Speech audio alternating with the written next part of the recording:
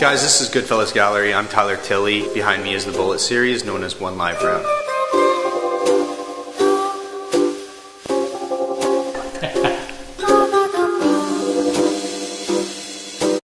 I took marketing in school, and I feel that I'm going to paint anyway, so it's kind of a mixture of learning how to produce what people will like and enjoy, and also produce what I want to produce. What you'll see a consistency through all our pieces is that we always use an epoxy resin. For my line of work, because it's abstract, I always will get the same question: is it done? Is it complete? Like, are you finished?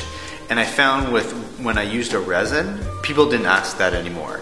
I was able to put a resin coat on top of my artwork when I knew it was done, and then it actually finalized the piece for me. I had this vision one day. I thought, you know what looks beautiful is bullets. Within each bullet piece, there's a live round. And so it's kind of like the Where's Waldo of bullets. So not only have we taken the shells off the street, which are typically reused, we've also taken one live round off the streets. You know, in lieu of gun violence, in lieu of just the typical thing that you hear about guns. The Bullet series, it's a phenomenal product because, as you'll see, like the heart piece behind me, I was able to mold with it. So I was able to actually have a 3D concept. So I was able to A, hold the bullets into place, B, give it a clear coat that I love. It's almost like a glass effect, and it hardened the shells together. So it unifies everything by making it one. I feel like a lot of art shows are using it, but at the same time, it's still being discovered. It's getting perfected as I know they keep coming out with different products, and I've tried a lot, but I seem to kind of keep coming back to using the ArtResin. It seems to be the best product that I've used thus far.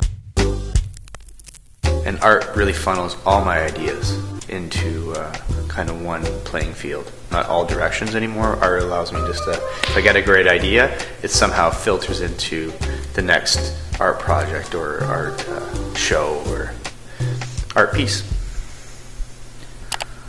That's awesome.